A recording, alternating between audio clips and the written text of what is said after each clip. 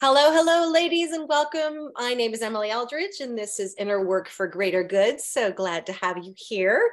Sorry, I'm kind of all over the place. I'm out of my regular location. Usually I'm in my apartment in New York, but this is actually my childhood bedroom. It's changed a bit since then. And I'm sitting on a bed and my computer is on pillows. And so as I move, the computer moves. So sorry about that, but you can kind of see a little bit of, not necessarily where I grew up, but yeah, this was my room until it got redecorated over the years. Then anyway, this is all about inner work for greater good. And we teach you how to do inner work that accelerates your power to change the world, to make a difference, to shine your brightest light, and do whatever it is that you feel called to do more effortlessly and with more joy and freedom and ease. Okay, I think my brain is starting to get clicked back in. I wanted to talk about something that has come up. Actually, it's almost been like a theme this past week in terms of the conversations I've had with people. And people have been telling me various stories that ultimately come down to, for them, that the people around them just don't get it. Maybe they've shared something with that person and the other person just doesn't get it, or their family doesn't get what they're telling them. They just don't understand. Or in other cases, it's, people who've been, in conflict with someone else and trying to get that person to see the light, and they just don't see it for any number of reasons. I mean, I'll give you a few different examples of this. So one of them was actually in a session that I did that's going to be on the podcast. And basically one of, her inner child was she really saw a lot of truth as a child in terms of the conflict and things that were going on around her. And so she saw that. And even as a child, she tried to prevail upon her parents and others in her home to get them to see, like, this isn't healthy what you're doing. And why are you hurting each other this way, etc. But the people around her, the adults, they just rationalized their behaviors and they just dismissed her. And they just, basically didn't honor the wisdom that she was bringing to them as a child. They just didn't understand, or they didn't want to understand, which is a whole other level too. Another example was, I was talking with someone who came to me and said that she had been diagnosed with something, a certain kind of mental health issue. And yet when she told the people around her, they didn't believe her. They dismissed it. They, said, well, you're just choosing to be this way. And that was clearly very, very, very painful for her. Another example, I've actually had a number of friends in the last few years who've gone through divorces because their husbands have had some issues. And no matter how many times they tried to get through to their husbands to say, look, you have a problem, it's this or that, the husbands just won't see it. And then not only that, they'll actually end up doubling down with their behaviors. So the point is, I've had quite a few conversations, at least in the last week, with some of these people. And so I realized, how painful it is when the people around us just don't get it, when they just don't understand whatever it is that we see is true or we believe to be true. This strikes at the core, one core need I found, and this is something I do a lot in my sessions. When I talk to an inner child or an inner wall or an inner critic or whatever, I do a lot of validation. So I validate that part's feelings. I validate their behaviors in terms of, like, I get it. Like, I'll say to that part, yeah, I can really see why you felt that you felt the need to do that. Let's say it's a wall. I can really see why you felt the need to build this really thick wall to protect the person. I get it. So a lot of what I do is I validate those parts, and validating helps those parts to calm down.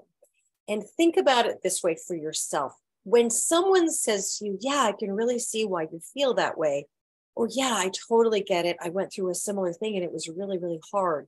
When we have our feelings validated, when we have our perceptions of reality validated, when we have our truths validated, things that we know to be true, when others validate those, it really can give you this feeling of like, yes, that's what I've been trying to get through to other people, or that's what, it's such a healing thing. And I found that when I work with parts, it's a big part of it, because a lot of times these parts inside, right now I'm talking in terms of the inner parts, but the parts inside, they need this validation just as we need this validation.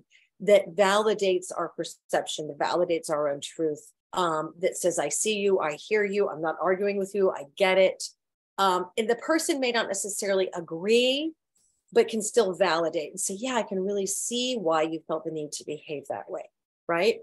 So validation is really, really huge when it comes to inner peace. So then what happens when others don't validate our perceptions of reality, or our thoughts or feelings or beliefs about something, or maybe something that's been really major for us, like my friend, her realization or discovery that she'd actually been diagnosed with an issue, and it really answered a lot of questions for her. So for her, it was this like, almost like finally I have an answer, and yet the people around her are like, whatever, and not giving her that validation that it sounds like she really needed to at least just kind of say, yeah, God, that, we're really happy for you. That's great. And now it's sort of, now that you have a diagnosis, you can, work with it, figure it out.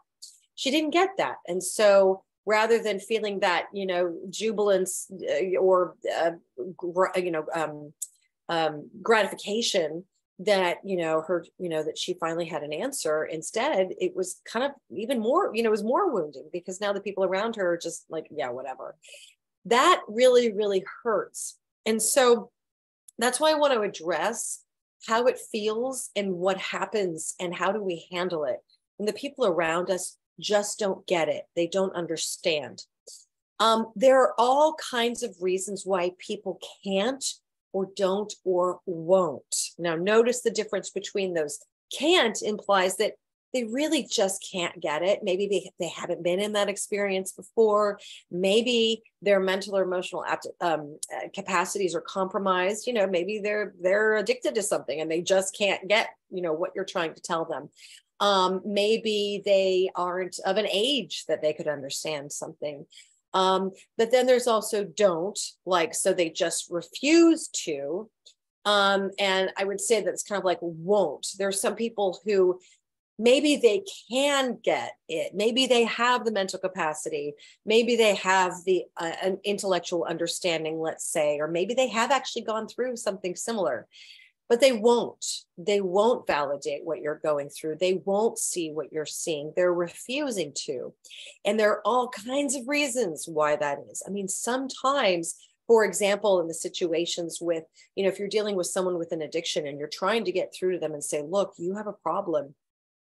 There's too much at stake for them. And it's too, I mean, for everyone, it's different, but I'll just say for a lot of people, it's too terrifying. They've got defense mechanisms that are keeping them from seeing that reality. Because if they were to start to really wake up to the fact that they have an addiction, that means their life would have to start changing, and they'd have to start changing their actions, or they'd have to realize that they're out of control. There are all kinds of reasons why people won't get it or don't get it. There are all kinds of reasons why people don't really want to understand, or they don't want to validate, or they don't want to empathize. We all have these defense mechanisms that are trying to protect these parts inside. And so it could be that who you're dealing with and talking to in that moment, maybe they don't want to go there. Maybe they don't want to connect with the feelings that you have. Maybe they don't want to agree with your big realization, because maybe they're like, yeah, I've been through this before. You've already had all these big, ideas, let's say, or you've already had these other diagnoses and you're all excited about it, but I've been through this before. Nothing really comes of it. So sometimes it's because people are jaded, they're cynical. Sometimes it's because they, okay, I'm going to give you an example of someone that I know, is that she allowed her children to be abused by her husband. This woman is still married to this man. And, I thought to myself, why doesn't she wake up to the fact that, like, her husband's abusive and she allowed him to abuse the children? I mean, wouldn't you think a mother would want to protect her own children? But at this age, and she's quite a bit older than I am, if she were to suddenly wake up to that realization, it could be absolutely catastrophic to her identity and her sense of self.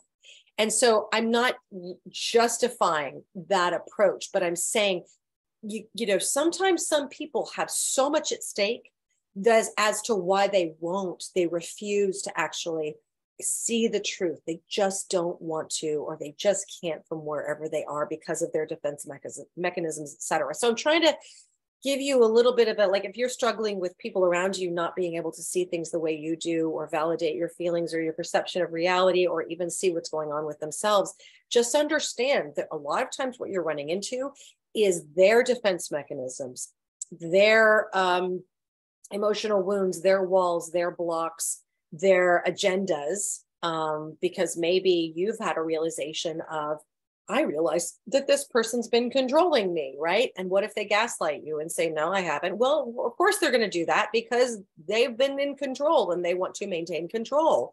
You know, there's just all kinds of stuff going on. But here's the thing. Independently of whatever that person's or those people's reasons are for not being able to see the way you see, or validate your perception of things, or even like have, you know, a connection with the reality that you see, independently of whatever that is for them,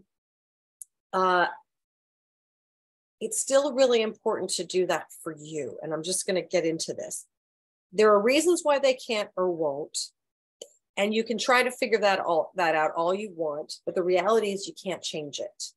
You can try, and especially if you've already tried and tried and tried, and it still hasn't worked, ask yourself, is this working? And what's the impact this is having on me?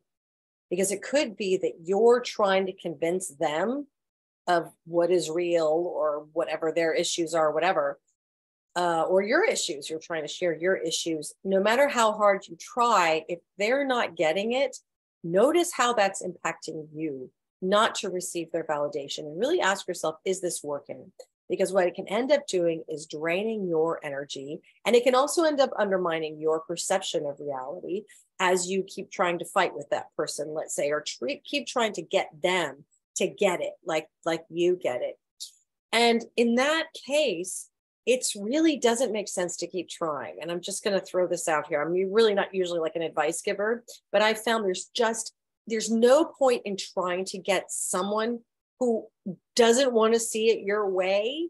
There's no point in trying to change their mind, because there are all kinds of, they've got their own reasons why they are tethered to their perception or anti yours. And theirs may be valid too. I just want to point this out, because especially when it comes to, you know, like you may want to, I mean, I'm going to be honest, like, I mean, I've run into situations where it's like someone's got a new guru who's their new spiritual teacher, and they're, oh yeah, this person's amazing, et cetera, et cetera. But really the people around them can see that they're actually in kind of a cult-like relationship with that guru. You know, that also might be why the people around you were like, I'm not seeing it your way. And no, I'm not going to validate this. So just a way of saying, like, it's also important to look at, you know, where we are, and even consider that, well, you know, who knows, maybe what I'm doing is not healthy for me. And they're, you know, they're just not wanting to go along with that.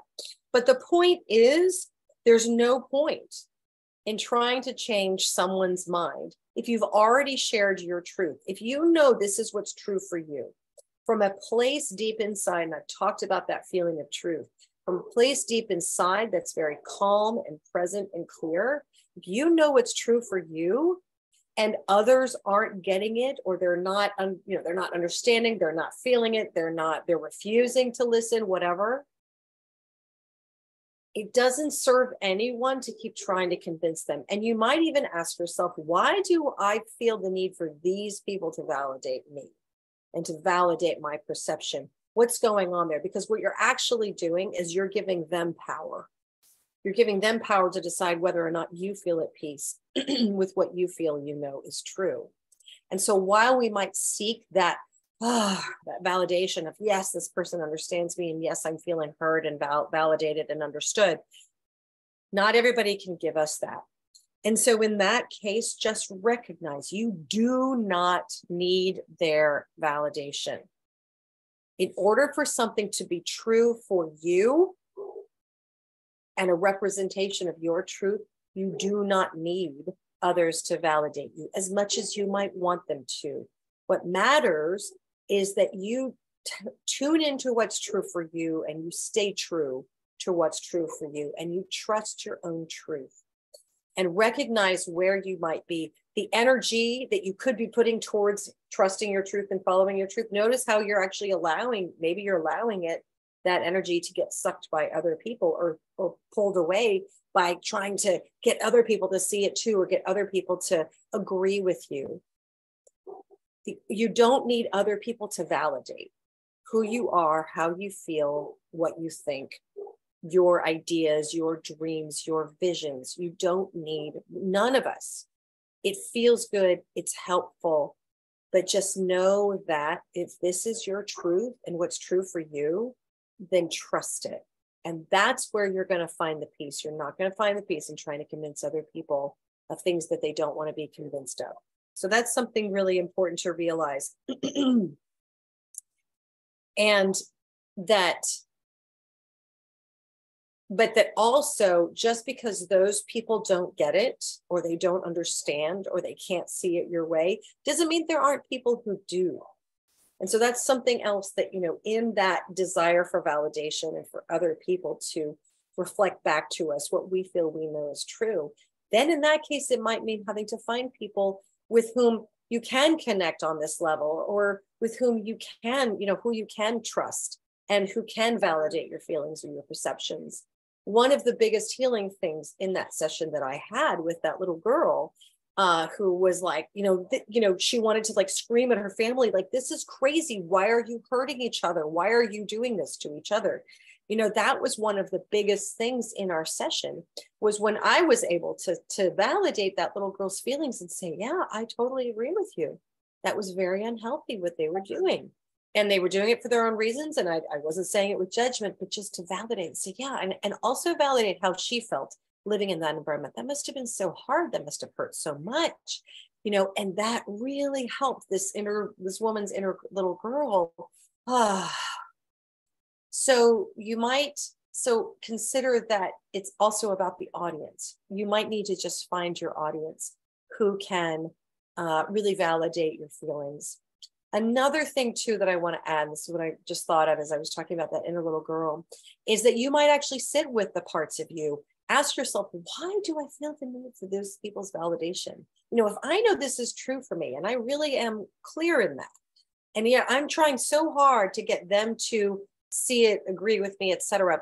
It could be that you have parts of you that are still carrying the wounds from, let's say, childhood, when no one believed you, or you were falsely accused of something, or you were, whatever, you were misunderstood, or when people just were not present with your feelings, let's say. You might also, what could also be happening is that some part of you is getting triggered that needs to be healed. That's like that need, that's part that's needing validation and needing to be seen and heard. Well, you know how you can have some healing there? Seeing and hearing it for yourself.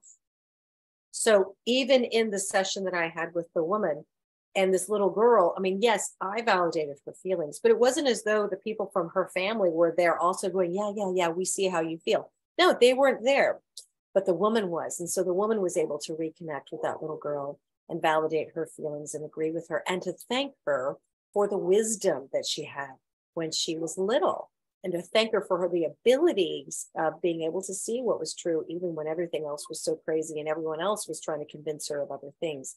This little girl was holding on to that truth and was crying out for attention so that the woman would really reconnect with her and realize that the answers were always already inside of her. She didn't actually need them to validate her feelings or her perceptions. I hope this is helpful as always. I'm sorry, this is a little bit discombobulated. I'm a little bit discombobulated being in a different place and having my bouncy computer and it's like storming outside and the dogs are barking. It's kind of crazy. So I apologize, a little bit crazy. But anyway, I hope this was helpful. And absolutely, I empathize with the need to feel validated, but I just hope this is helpful in understanding that there are ways you can do that for yourself, so that you can be stronger within yourself and realize that you don't actually need other people to validate who you are, what you do, how you think, and how you feel. All right.